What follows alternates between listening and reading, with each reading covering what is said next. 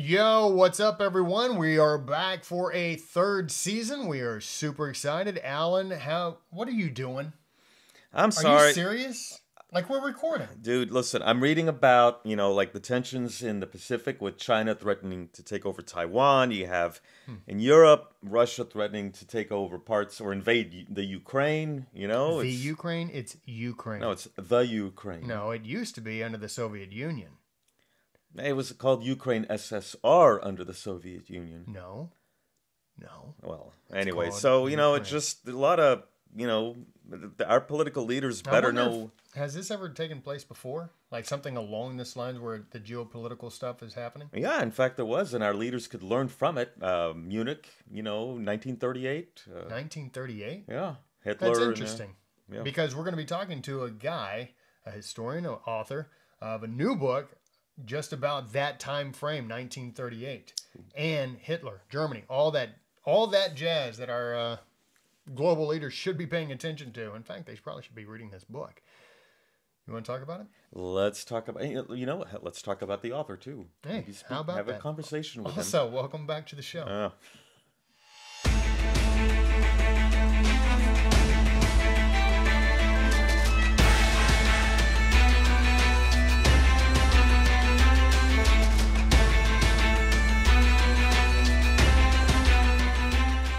Well, welcome back, everyone. Welcome to the third season, the beginning of the third season. Can you believe we've made it? Well, the first season was kind of long, but Yeah, I know. this should be, the fifth season by now? It should probably be like 6 or 7. Yeah. I mean, it was... But anyways, let's not live in the past. No. Actually, we're going to be going to the past. And isn't that sort of what we do? Well, it is. We live in the past. Yeah, we're not, this isn't the sons of the prophets, We're not looking forward. Man, we are that would be looking pretty back. cool, though. But you know what? If you look back, then you can Maybe they make could judgments. be an offshoot. We should. Sons of the prophets. Maybe you should edit that out because we don't give other people ideas. Yeah, I know. Anyway, so Yeah. so third season, yes. Was your father a prophet? You know what? My father was a ordained minister. He was born in the Middle East. That's right. My dad was a minister too. Yeah, right before Christmas. We could do it. Sons His of the father, prophets. you know what? My father, my grandfather, his name was Joseph. His mom's name was Mary. And we had a discussion that we're from the family of the Virgin Mary. Her father. Her father's father. Yeah, we're related. Her mother We're was a related. mother. Yeah, my dad, and I didn't believe him until I did some research, and he was right. Well, So Dad, go. yeah, so maybe my dad was a holy man after all, which would make me the son of a prophet. Yeah. Yeah. So anyway, all right. We digressed. Where were we? Way digress. Third season, first episode. I'm happy to be back. I'm telling you this. The break, I enjoyed the break. It does me good. It was a nice reprieve. Not so much from doing the show, but from being from you. Well, Yeah. For just giving me a couple of months where I just didn't have a constant headache. Well, listen. This nagging sensation. I've always believed that I should have an impact. I don't want to be someone. Where they say where Alan could be in a party and no one would even notice. I want you to notice. So if my, headaches, or the headaches I created, Well, you're definitely noticeable. you know. Desirable? No. So Noticeable? that way Absolutely. you'll remember me. So what did you do? What did you do during the break? So we had a couple of months. Dating this new girl, and I had to help out my mom.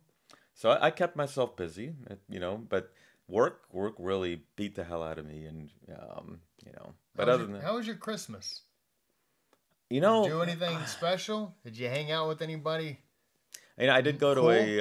to a Christmas party, but the whole thing taking care of mom really that beat the hell out of me too. Pretty cool. Just like Pretty work, cool. and mom, and work. Nothing happened on Christmas Eve. Nothing at all. Well, I Nope, was. We're done. I No, was. I jogged your memory, Hold and on. I don't even want you to acknowledge it. All right. So This conversation we hung out during this Christmas conversation Eve. is not going to be. You're welcome. It's not going to be a sop. This is the true. I had a very good brother And when I mean brother, I mean, Not family. one. But someone who's like a brother to me invited me to his Christmas. That's sad. That's sad that you forgot about that. Well, You're pathetic. You're a sick man. All right, here's we're gonna why. move on. Here's why. So- If there was anything bad that happened, I would remember it. But it was a good thing. So therefore, but no, Dustin's family, he and Dustin invited me and He my and mom. Dustin, you're really struggling. Ah, You need to wash it down. hey, at least people know that I am not. This is Speaking- not scripted.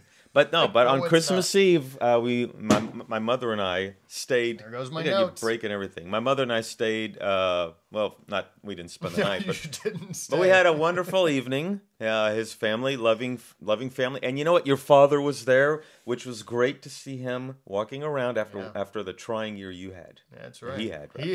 He really had it. It's great to see him walking around. Just For those of you who don't know, he was very near death with COVID pneumonia. He was in the hospital. Yeah. Herman Memorial. To an extent, it's almost like Herman Memorial. Are you doing anything, or are you just waiting to watch him die? Anyways, he made it. Yeah. Came through. Yeah. And it was truly here a miracle. we are. It was an absolute miracle. Thank you, Jesus. All right. New show. And speaking of going back to moments that you can't remember, how about we go to moments that you can remember with This Week in History? All right. I am to start off the new season. I'm not even going to ask if you want to go first. I'm just going to jump right into it. Speaking of cognitive tests, anyways, February 10th, 1967, the 25th Amendment is passed. What is the 25th Amendment? Well, under the Trump administration, that was getting threatened a lot by, Speaker of the House Pelosi. We need to do the 25th Amendment. You telling me you're not going to mention 25th Amendment with this guy, with this president? Who, Biden? Yeah. If you can't string two sentences together, you're telling me that, you can't at least say, hey, let's do a little cognitive test. Let's see what's going on here. I see, let's see, his wife. And Nothing then against the guy. No, his wife, and then there was another guy that was like, come here, over here. And then they'd grab him, and they're walking. Yeah. I was like going, this is the guy who carries around, I think it's called the football or the suitcase that launches the nuclear... Air Force One.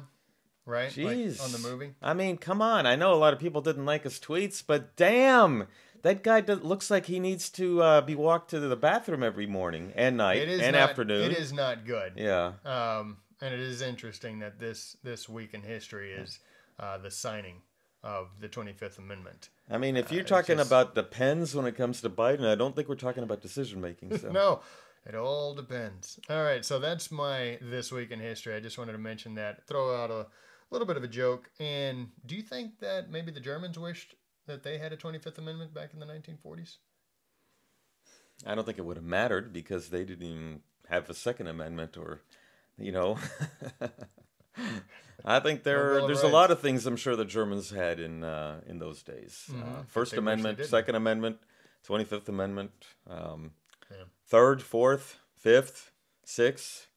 Maybe a Bill of Rights, except now they did have a Ninth Amendment about the Volk, the power to the Volk, one vote, ein Volk. Let's move on. Ein Volk, ein Reich, ein Führer. That was their motto in those days. I wish I knew what you were talking about. Oh no, that was if you look at like some of what's the translation?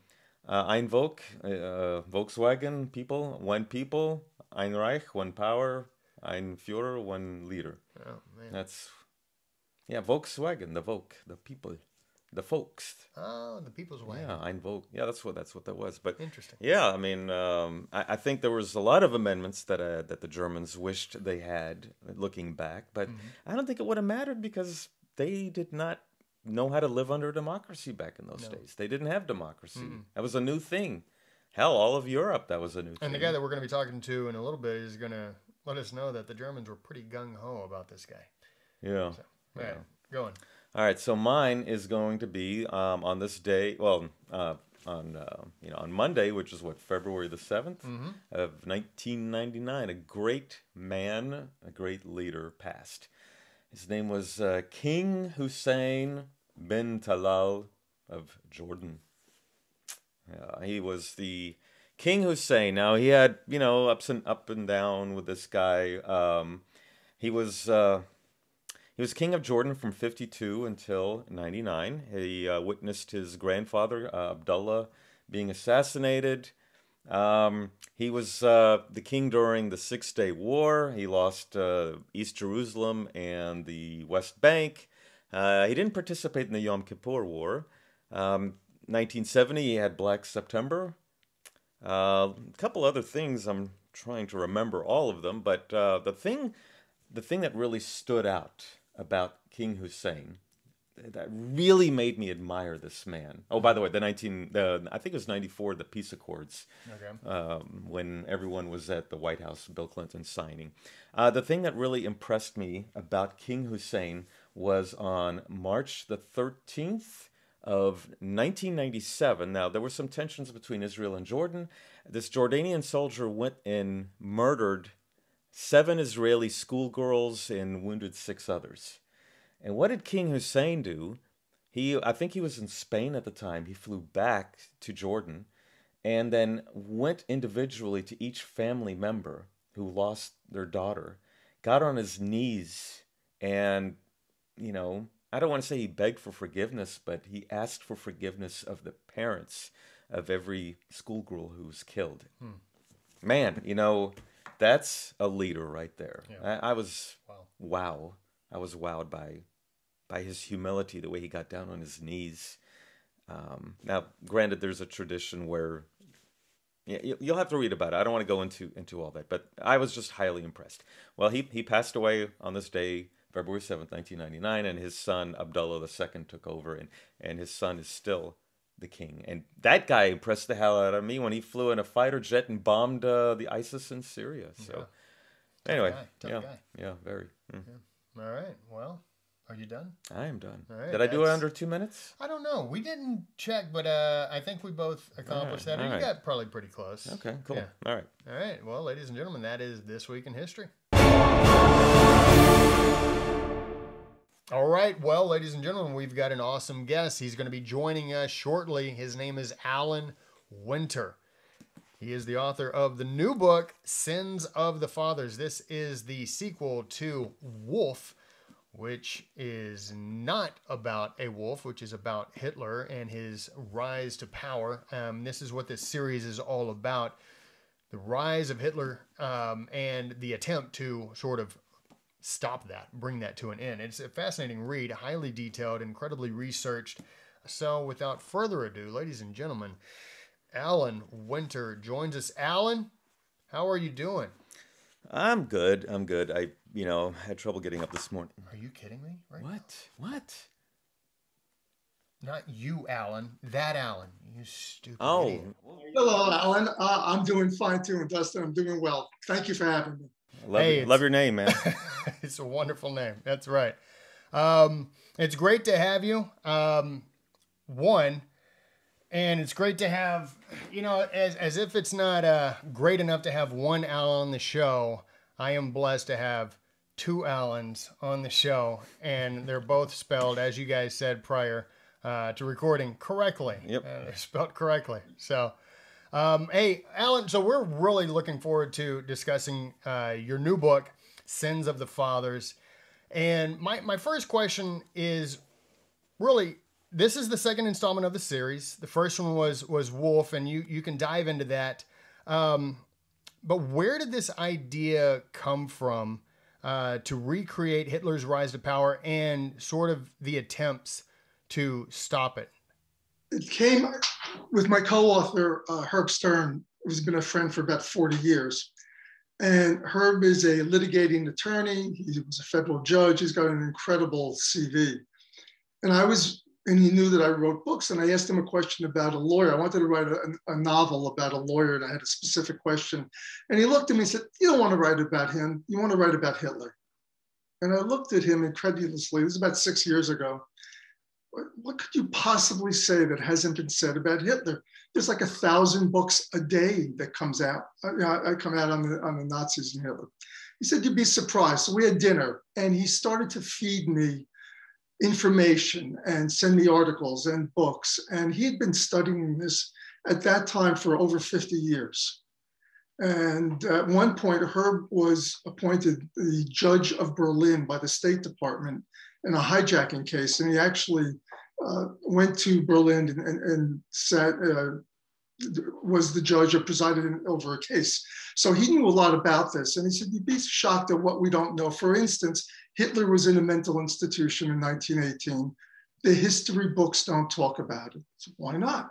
And we started to go down that road. What didn't the history books say? And the more we delved into this, specifically about Hitler and the Nazis, the more we found the history books glossed over a lot. And then the question was why? But that's how we started this. Well, you know what? Let's answer that question if you guys did come up with the reason, but why? Why did they just gloss over? Well, I think part of it is generational, and this I'm talking about the last 30 years of historians that wrote biographies about Hitler and history books about either Hitler or the Nazis or World War II. I think the reason is this. There was no easy way that a writer could deal with the atrocities of World War II, how World War II started, which was a bogus way that it started, with a flag, made up incident in Poland that started World War II to the Holocaust. And if you wrote anything that humanized Hitler, the historians, and this is what we surmised, that the historians would feel that they would be absolutely castigated for showing that Hitler, I'll use an example, loved children. How could he love children and do what he did or be responsible for what he did? And so we went down this path, book after book after book, and they all said the same thing. Hitler was an unhuman, a subhuman, a black hole, that he was not capable of being a friend, that he was not capable of loving anyone, that no one was capable of loving him, all of which is untrue. And we go into it in great detail, not in the novel, but in our notes. Our notes are published online, called notesonwolf.com. But I think that's really the answer. No historian wanted to be accused of saying anything nice about Hitler or the Nazis. That's why I guess self-censorship comes into play. But it's wrong. I mean, in our opinion, it's wrong. It is wrong because, one, it's... if you utilize that, then you when you have a megalomaniac or somebody like him come along in the present or in the future, you won't even be able to recognize him because you haven't been honest with how you've told the past. That's exactly the point. You're 100% right. And we felt that as we looked at newer publications, came out a year ago, 2 years ago, they didn't correct it. But here's what's interesting. We found all of our information that was written in the 1940s and 1950s through 1976. And I can name some names for you. John Toland is one, Ralph Binion, Ian Colvin. These men wrote the truth. And so if the modern day historians today went back and read those books, they were documented, they were annotated, they were referenced, and it was clear what was going on, with Hitler as a man. And this is a guy who outsmarted everybody, and we needed to show that, as you just said, so that if we're looking for the next megalomaniac that comes along, the next despot, next person that might be responsible for genocide, they lived a normal life. These were not the Jeffrey Dahmers of the world that would burn cats and dissect animals.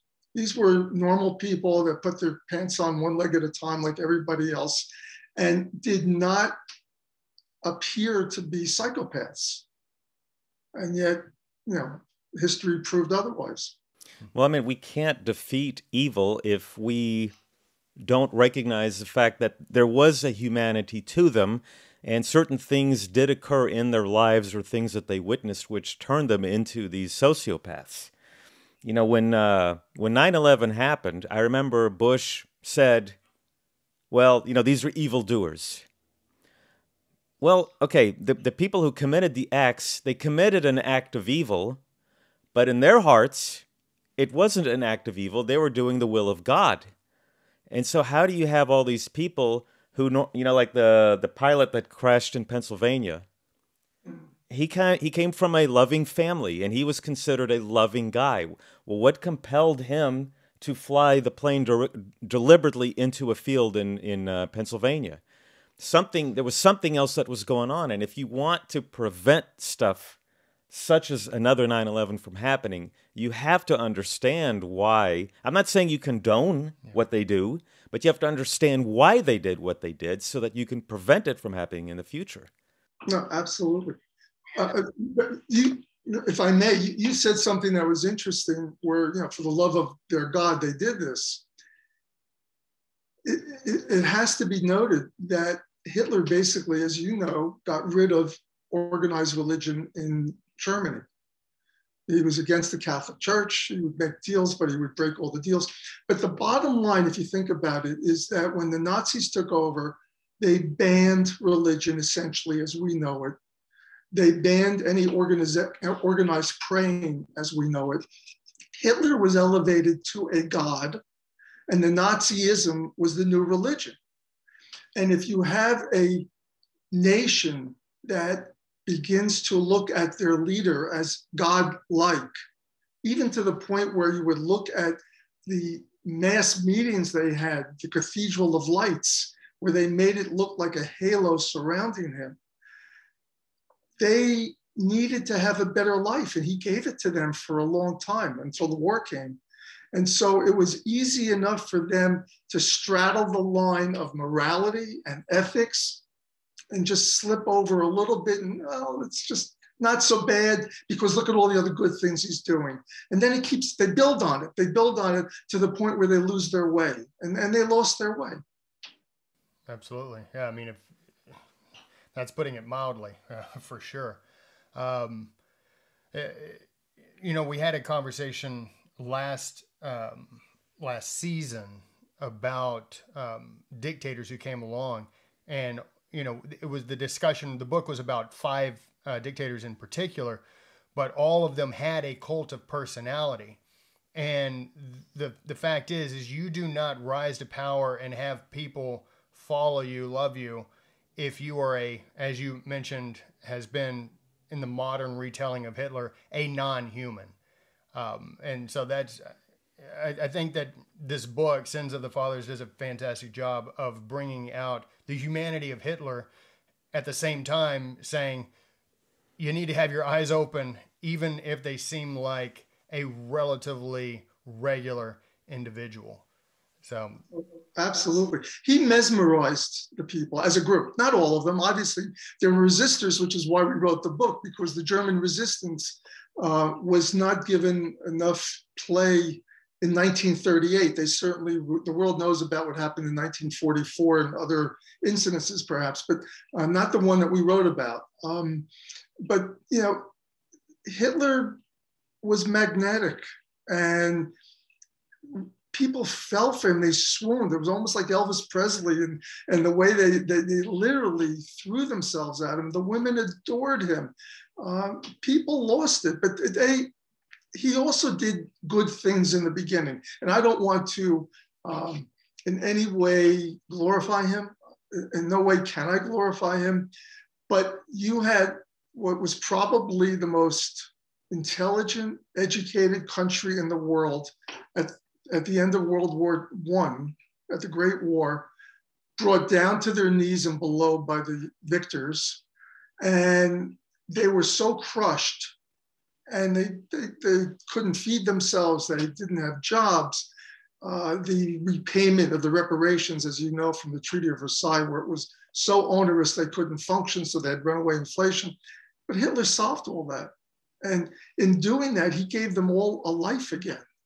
And that's one of the reasons they almost had a blind following until they couldn't. And that's really what our book is about. And speaking of the book, I want to talk about your protagonist. This is, correct me if I'm saying it incorrectly, but Friedrich Ricard. Yeah, exactly. Perfect. All right. So he's the best friend, the confidant of Hitler. He's also an SS officer. So where did the idea of Ricard stem from? And is the goal of the series to prove how impossible it is to fend off destiny or fate? I'm laughing because I think that is such a phenomenal question. It really is. And the fate one I'll get to, but how did we pick him? Again, we needed to have a fly on the wall of Hitler's inner circle. His inner circle didn't betray him. Goebbels, Göring, Himmler, Heydrich, the people that we all know, those names that are commonplace, they didn't betray who Hitler was. They didn't talk about whether or not he was, his doctor was giving him all these amphetamines and things like that that have come out in recent years that we learned about, or he was a vegetarian, or he suffered from flatulence even, which he did.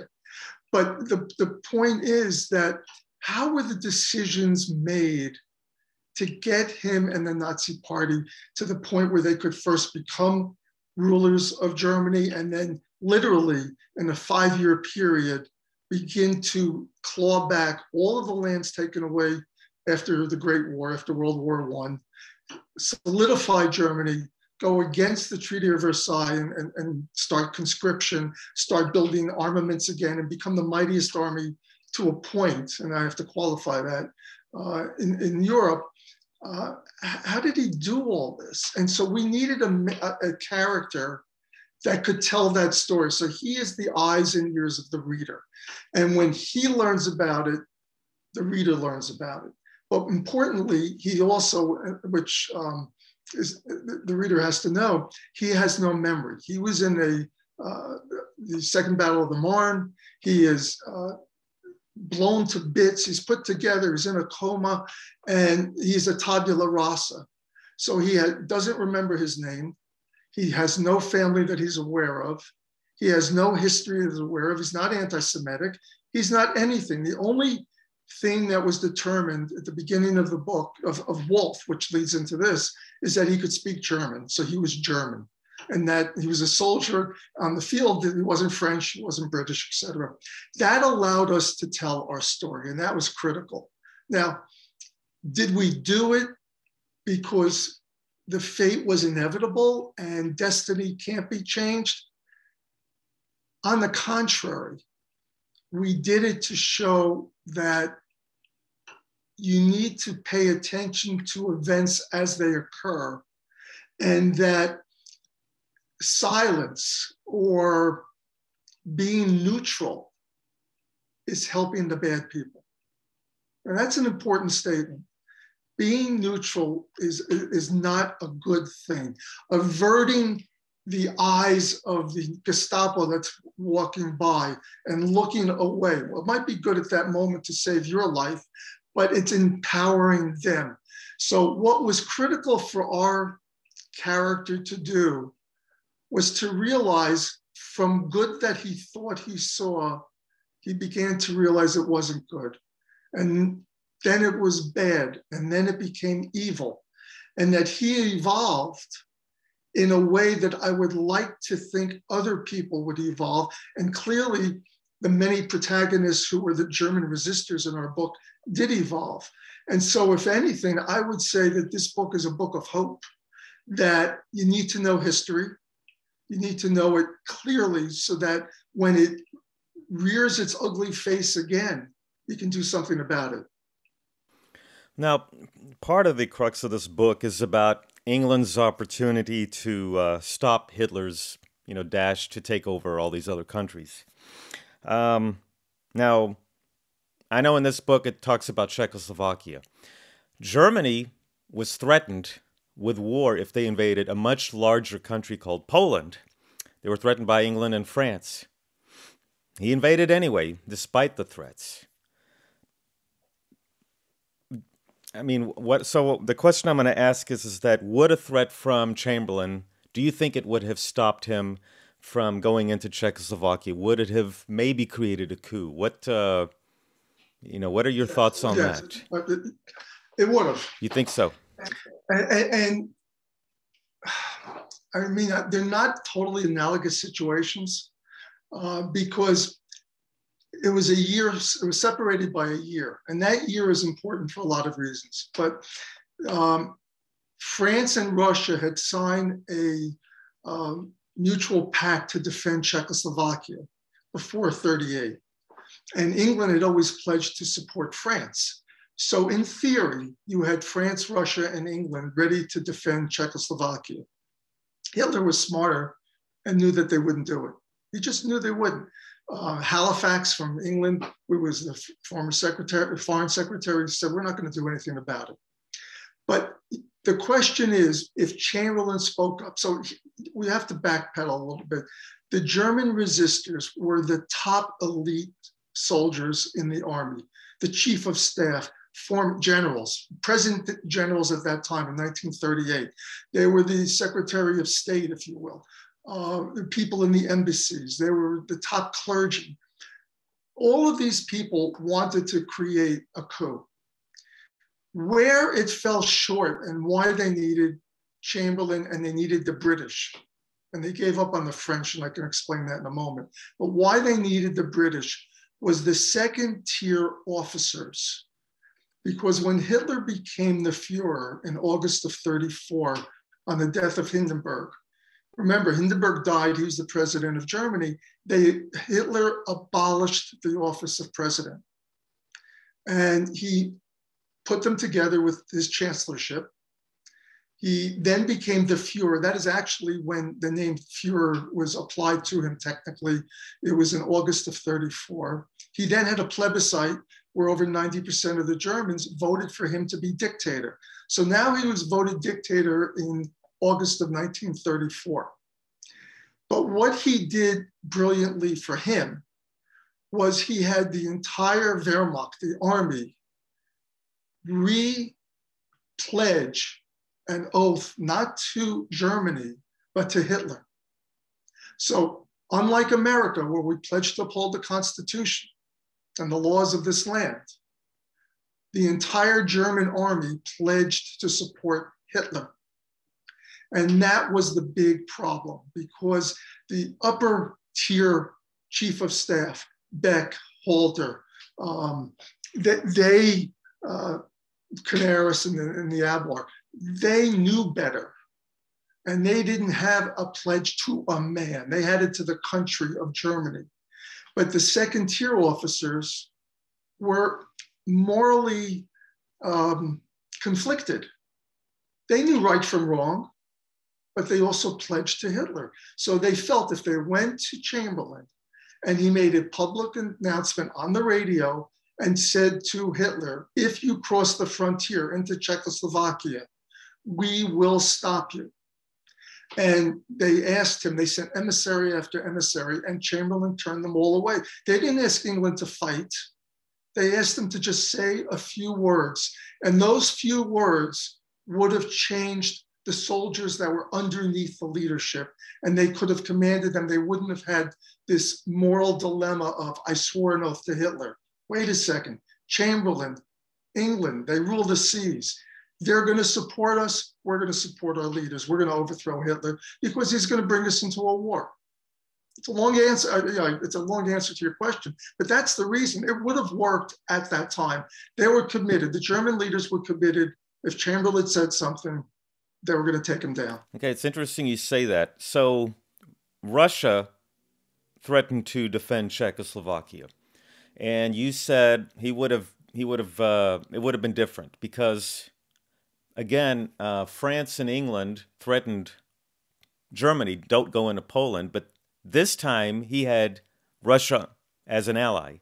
They signed a non-aggression pact, I think, a week before the 23rd of August. So had Stalin not signed a non-aggression pact, would then the French-English threat have prevented him from invading Poland? I don't think so. Because when you read Mein Kampf, when you read every speech, and if you are familiar with the Hossbach Memorandum, which was about the November 5th, 1937 meeting in which Hitler spells all this out. And parenthetically, if there's a new show on Netflix, Munich, based on the book by Robert Harris, and it's called Munich, the Edge of War. It's 1938. It's the same time period that we're talking about. he meaning Hitler, was against the entire Slavic peoples. For him, that meant all of Eastern Europe, including Russia. He never believed in Russia. He never was going to follow the non-aggression pact with Russia long term. It was a means to an end for him to get a leg into Poland. He was willing to give them, the eastern half. He was full of hot air on everything that he did. That's basically the bottom line. He, on November 5th, and if you're not familiar with it, this is a very important date in history because the historians have neglected it. November 5th, he calls in the following people to a meeting. The heads of the military, the Army, the Navy, the Air Force, were all complaining that they had a limited amount of steel to build ships and airplanes and armaments. And they couldn't divide it up. This is 37, so just pay attention to the time, if you will. So in 37, they're short of raw materials. So they need a meeting to discuss how to divvy it up. So they have the meeting. And in that, you have a Raider from the Navy, you have Bloomberg from the Army, and you have Goring from the Air Force. You've got Norath is brought in, who's the head of foreign state, and say, wait a second, what's he doing here? That's like our Secretary of State. Why is he here? Then they bring in some other people. And Hitler starts talking about a manifesto, basically, that we are going to expand our borders. We are going to go into Czechoslovakia and create war, and we're going to go into Austria and create war. And this is in November of 37. We're going to enslave the Slavic people.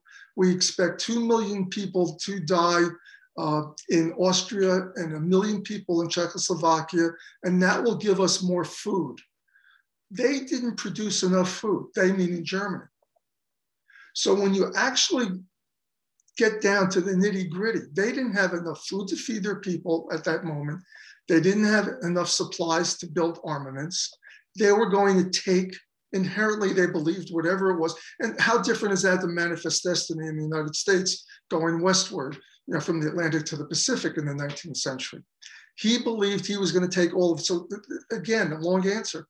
He didn't believe that Russia was going to be his ally. He was going to take them and make them slaves. He never intended to work with them. It was just everything he did was for the expediency of the moment, for what he needed them for. Then he would discard them and go forward. All of that except one person was Mussolini. Mussolini, he was forever grateful for. And that really was the undoing of him in World War II. And we can go there if you want, but that's not in the book. Well, speaking of the book, the German people do play a significant role in the book, from their reaction to the Night of the Long Knives, to Kristallnacht, to just how they held up Hitler.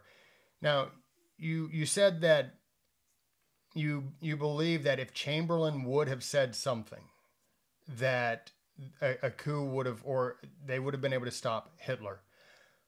But the German people, they, and we've discussed this, while we've been talking, their appreciation for what Hitler had done for the country, pulling them out of, just, as you said, giving them a life again.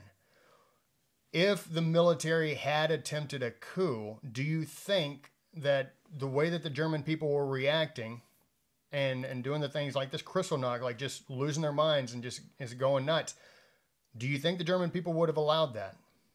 They would not have allowed it, most likely, or wouldn't have approved it without an incident. They needed an incident. And the incident was to go into Czechoslovakia. That really was the key to the whole thing. And the army knew this, the heads of the army knew it. And so what they realized is that once the Anschluss with Austria occurred in March of 38. So again, this is a narrow or a short amount of time that so much is happening historically. So in March of 38, the Anschluss is the union of Austria with Germany. They've already regained the Rhineland. The Saar Valley had a plebiscite and rejoined Germany. And now the Austria goes into, Austria had nothing to do with any of this. In other words, part of World War I, Austria and Germany were not connected. But what Hitler was doing is he was reassembling all the Germanic-speaking people in Europe under one big flag, if you will, the Nazi flag. And so once he went into Austria, he was bulletproof, as you're intimating. He was bulletproof. This guy was godlike, not only in Germany, the rest of the world. I mean, the English as a group adored him. The monarchy liked him. Many people in America liked him a lot. And they realized, though, that he'd done all of this without ever firing a bullet. Napoleon didn't do it. Caesar didn't do it. I mean, whoever you want to look back in history, they had to fight to reassemble lands and things like that. But Hitler didn't. And so when he cast his eyes for Czechoslovakia, at that moment, Czechoslovakia had a stronger army. And this, again, answers the question before, Dustin. Czechoslovakia had a stronger army than Germany at that moment. They had better defenses at that moment. France had a better army, but France was in political turmoil, almost on the verge of civil war. So you couldn't count on France. Czechoslovakia were well-known fighters. They were good. And so he knew he was going to have a fight. He was prepared for the fight. Yeah, he made the deal with Russia, but he knew he was going to have a fight. And the army military who wanted to have the coup realized it would be the beginning of another great war. It would drag all of Europe down and maybe the rest of the world. But they realized he had to give the orders to invade. And they needed a 48 to 72 hour window. And at this point, Halder is chief of staff, Franz Halder. And he has set it up that Hitler has to call him. And he has to say, mobilize the forces. We're invading on such and such a date, the end of September of 38. And when they actually go to invade, that's when they pull the coup. And they were waiting for that phone call. And I don't want to spoil the book because although most people know historically it didn't happen, but the phone call didn't come. Why? The Prime Minister of England took a surprise flight to Germany. And as they say, the rest is history. But they were waiting. So you're right. If it was just a coup for the sake of a coup, I don't think it would have worked. Well, ladies and gentlemen, it is a wonderful book, Sins of the Fathers. You definitely need to read this book. It is historical fiction, but it is incredibly detailed, historically accurate. A lot of research went into it. You can tell just from the conversation that we're having with the author, Alan Winter. Alan, where can people purchase Sins of the Fathers? Amazon, Barnes & Noble, all the places that you buy books. It's available everywhere. All right, fantastic. Now, I assume that you would encourage people to buy Wolf first. Well, of course, I would love them to buy Wolf because they're a continuation. It is a sequel, but we bent over backwards that it's a standalone book. So you can read Sins of the Father first. I know people that are reading that and then going back to Wolf. It works either way. It's one big story, but what I would encourage people to do is read our author's notes. We were so specific about our research that we wanted to share it. That again, there's about 115 pages on a website called notesonwolf.com. And we were able to put our research notes in Sins of the Father. So there's about 30 or 40 pages of research notes. They're not dry. They are interesting to read. They tell you what happens. And we discovered a lot of things that the historians just, they glossed over. And they're important to know, as we discussed. Well, fantastic. Yeah. Well, Alan, thank you again for being on the Sons of History podcast. We greatly appreciate it. And thank you for writing this book. We're looking forward to the next one when it comes out. Thank you so much. Thank you for having me. It was really enjoyable. You know, this was a very interesting and enlightening conversation because I wish some of our political leaders of today were here. I hope they watched this. Mm-hmm. Not that they think that they did, but sure would be good for, we should send it to them because this will perhaps teach some of our world leaders on how to deal with Red China, on how to deal with Russia.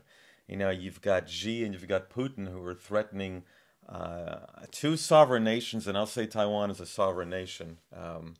And then you have the Ukraine, whatever you want to call it. I think our leaders should and could learn from this. Yeah, because it's all about history repeating themselves. Yeah, history, but diplomacy. What was that? That was one of my books. We're going to talk about one of these books. Exactly. No, it's one of those things where you're able to trace it, and you realize how like the geopolitics of everything is very difficult. But there are things that are required, and strong leadership is one of those things that is required. And I think that was really the difference in Hitler and Chamberlain. And I think we discussed that. It's like you had Hitler who was, this is what I'm going to do, and this is, I'm going to do it. I will be the one calling the bluffs. Chamberlain and, in France and, just these other countries are like, well,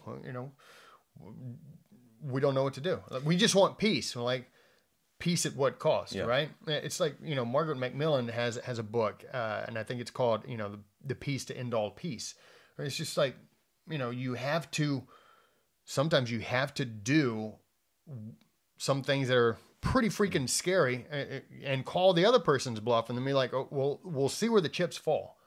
So I think it's a very important What's the book? The Peace to End All Peace. I think that's Fromkin or Fonkin. Is it? Yeah. It's not Margaret Macmillan? I don't know. I know whoever wrote that book, Europe's Last Summer, also wrote The Peace to End All Peace. I think it's Fromkin or Fronkin. But still, something to learn from it. But, not learning from your history. Look at John Kennedy in '62 during the October missile crisis. Now, he was aware of Munich, but at the same time, you don't want to jump the gun and just declare war because he read The Guns of August, like you just said. Yeah. Margaret Tussman, is that her name? Barbara Tuchman. Barbara Tuchman, thank you. See, we're there for each other. Thanks, pal. Yeah. Call it even? Yeah, we'll call it even. All right. So, but he read Barbara Tuchman's book, and that also, learning from history, he knew you can't just declare war and think, okay, we're going to kick his ass for a few minutes and then it's over. And it'll be over. Right. We'll feel good about it. Doesn't work that way. So... especially when you got a bunch of alliances going on, it's not easy, and it needs to be understood that it needs to be understood that way. Yeah. It's just like you can't just, willy-nilly, or just say, oh, we'll just take a step back until it gets really out of hand, and then you wind up with a situation like you had in the 30s and 40s. Talking with him, this conversation could have gone on and on for hours. Oh, yeah, absolutely. Yeah. I've always, especially if we'd have been in New York with him in the cabin at 8 degrees. Yeah. Well, I guess nowhere to go. As long as he's got heating. Yeah, and food and beer. Yeah. What's better to do than drink beer when you're at a cold setting and stuff like that. But not some historical stories. And I mentioned this to him. I don't know if we were recording at the time, but one of my favorite books is by Robert Kennedy. Called 13 Days, and it talks about the wheelings and dealings that took place during the October missile crisis. There was, other than when they were shooting at the U-2 spy planes, there really wasn't much action, but it was so intriguing. You could not put the book down because the drama, the political drama, and his book is the same way in regards to what was going on in over Czechoslovakia in 1938. It's a really fascinating book. So yeah. So speaking of books, what do you say, book and movie recommendations? Let's go right to it.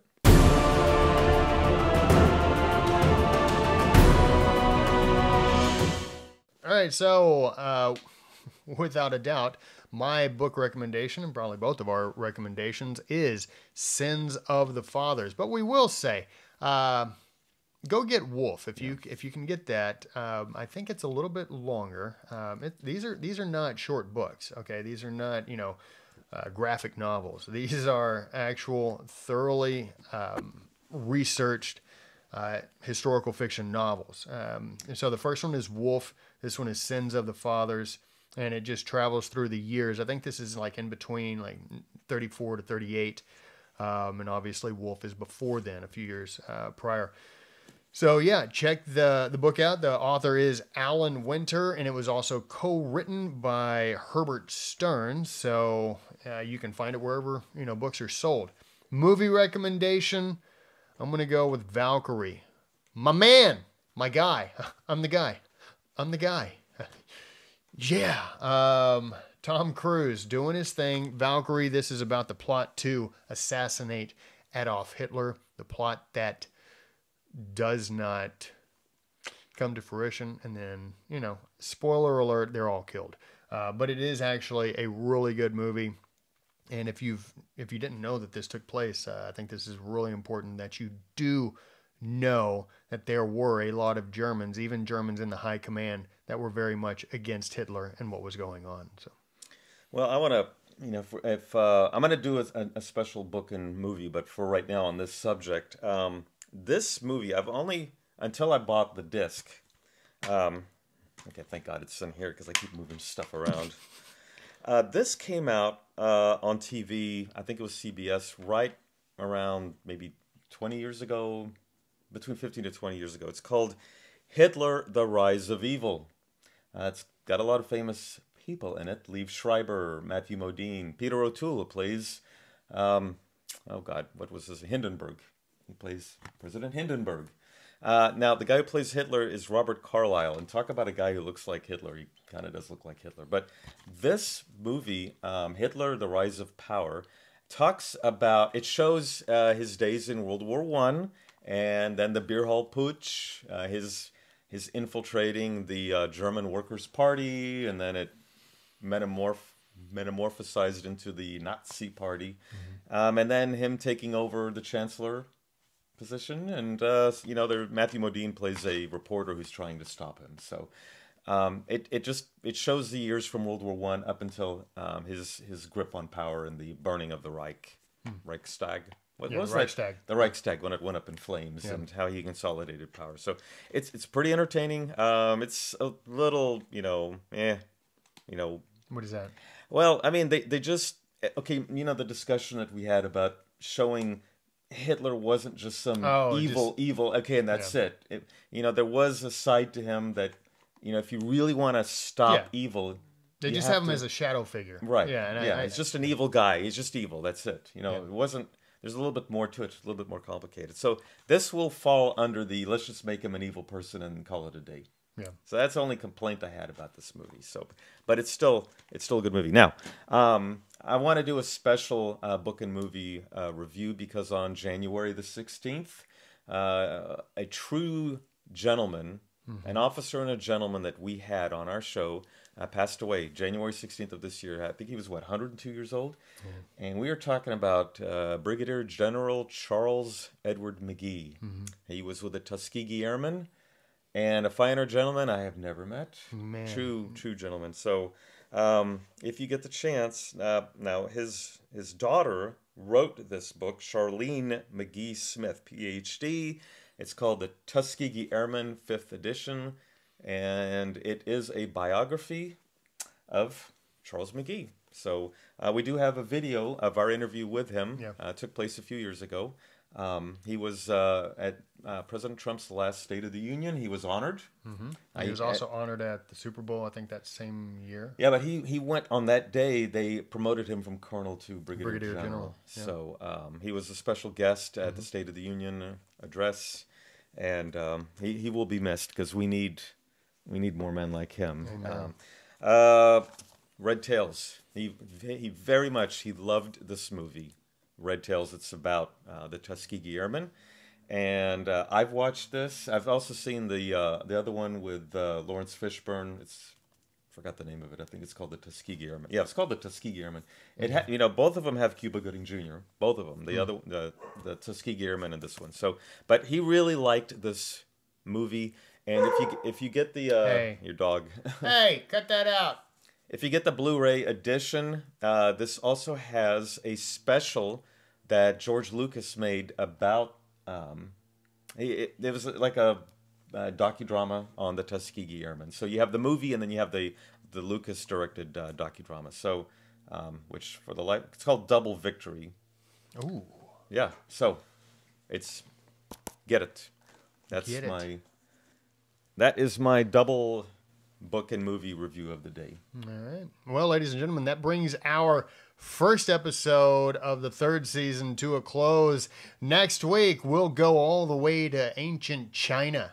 That's right. Actually, China.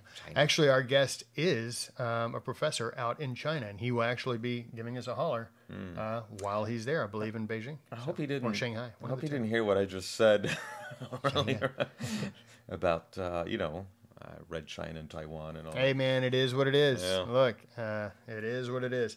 Hey, so, this is a free country. Well, it still is somewhat. Yeah, in some ways. So I can say what I feel. Yeah. No, you did good. You did good. Sir. Thank you. All right, ladies and gentlemen. Well, that is it. If you don't mind, go check us out on social media. Go check us out on our website. Yeah, we have. Let's see. We are on YouTube. Subscribe to our YouTube channel and tell all your friends and family.